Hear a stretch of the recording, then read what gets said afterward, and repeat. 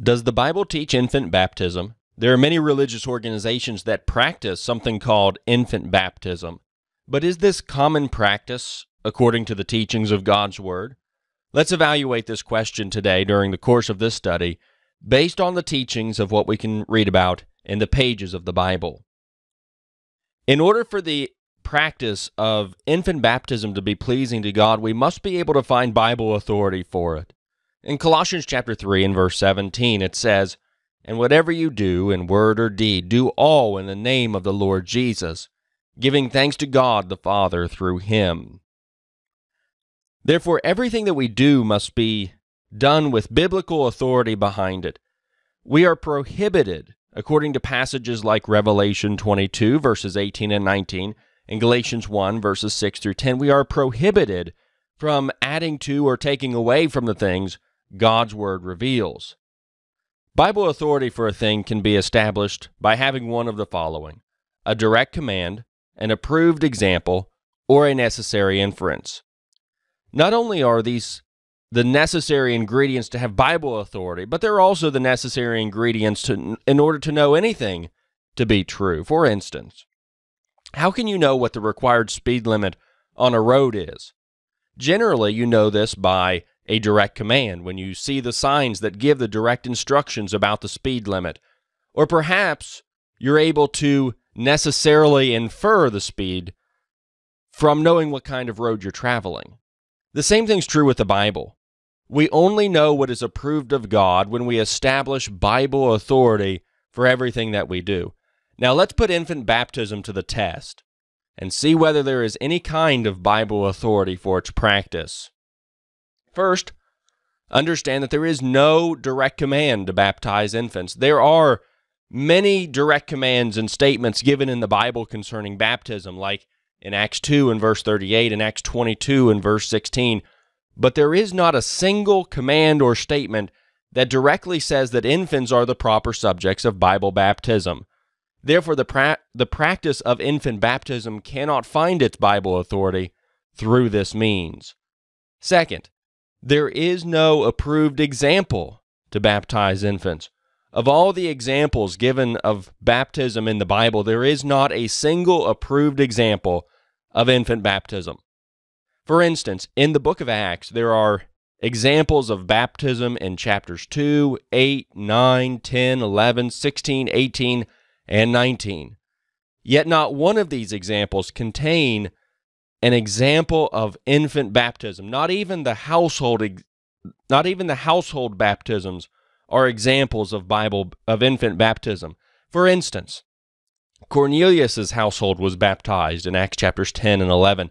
Lydia's household was baptized in Acts 16 verse 15, and the Philippian jailer's household was baptized in Acts 16 verse 3.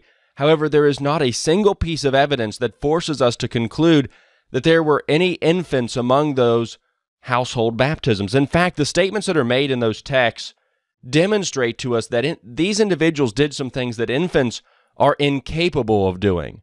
For instance, in Acts 16 and verse 33, it says that the jailer and all his family were baptized. And then in verse 34, it says that everyone was brought into the jailer's house. He set food before them and rejoiced, having believed in God with all his household. Therefore, whoever was part of this man's household was baptized was capable of having true faith in God. Third, there is no necessary inference of infant baptism. A necessary inference is a conclusion that is inescapable. It's a forced conclusion based on the teachings of the Scriptures. However, there's nothing that would force an individual to conclude that infants are proper subjects of baptism. Instead, the teachings of the Scriptures force us to conclude the opposite, that infants are incapable of doing what is required of those who are to be baptized, as we'll discuss here in just a few moments. While there are no Bible teachings that would force us to conclude that infant baptism is approved of God, there are a number of improper conclusions that some have made in order to justify its practice. For instance, some who believe that babies are born in sin reach the conclusion that baptism is necessary in order for them to be cleansed from this sin. However, this is just one example of a false conclusion that leads to another false conclusion. The Bible teaches that infants are born sinless, as you can see in Ezekiel chapter 18 and in verse 20. Therefore, since babies are not born in sin, the conclusion that babies must be baptized for the remission of their sin is a false conclusion. It's not a necessary or a forced conclusion.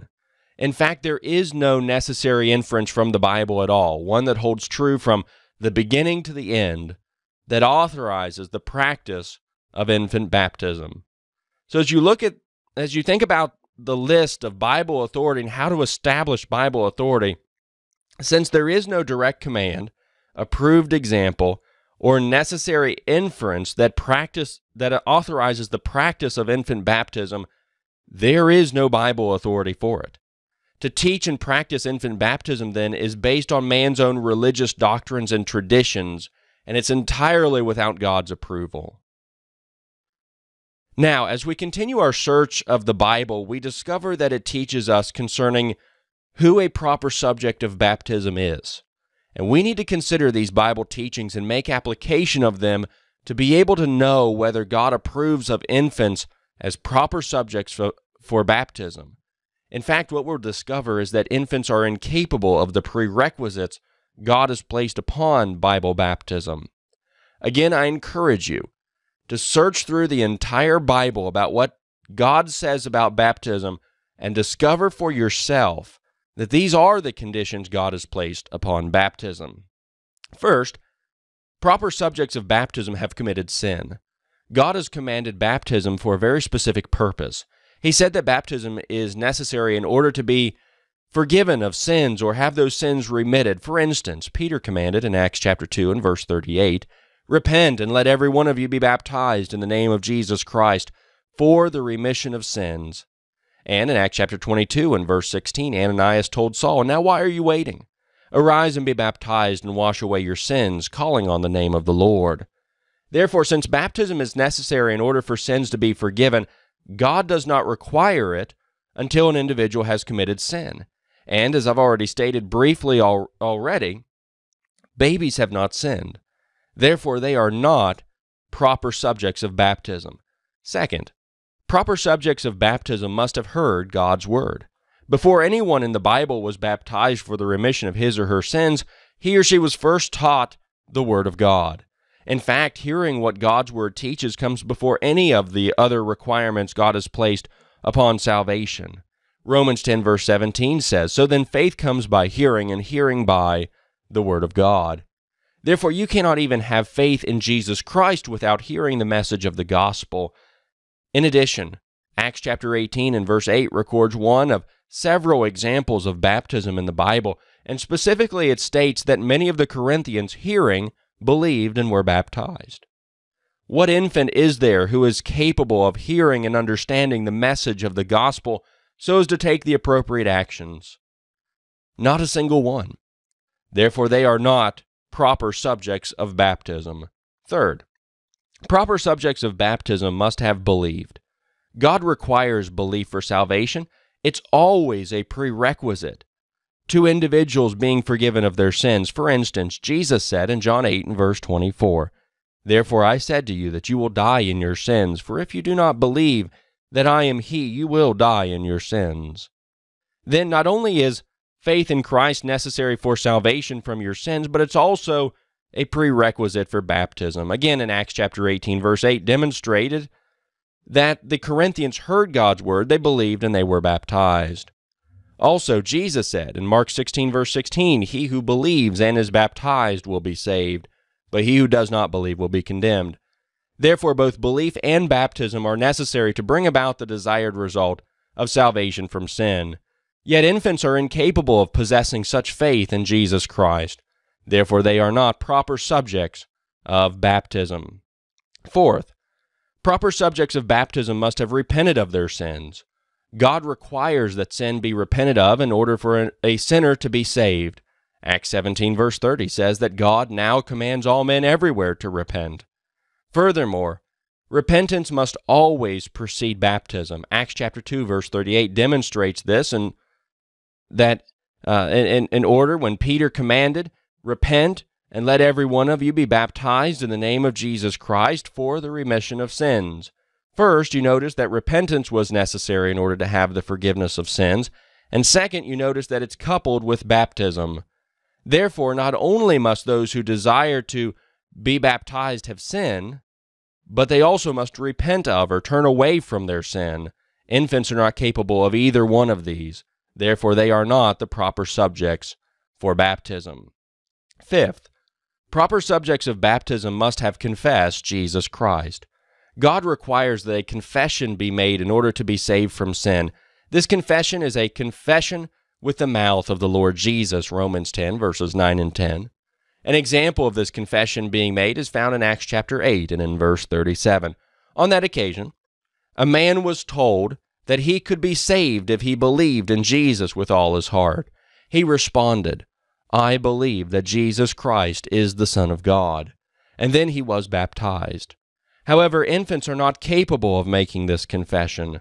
Therefore, they are not the proper subjects for baptism. Sixth, proper subjects of baptism must choose to be baptized. Throughout the Bible, individuals always made a personal decision to be baptized for the forgiveness of their sins. It was not something that was forced upon them by someone else. Go back and read each one of the passages in the book of Acts I mentioned previously. However, in infant baptism, someone else is making the decision for a child to be baptized.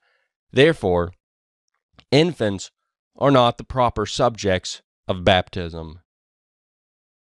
Clearly, through all 6 of these reasons, we have seen that infants are not the proper subjects of Bible baptism.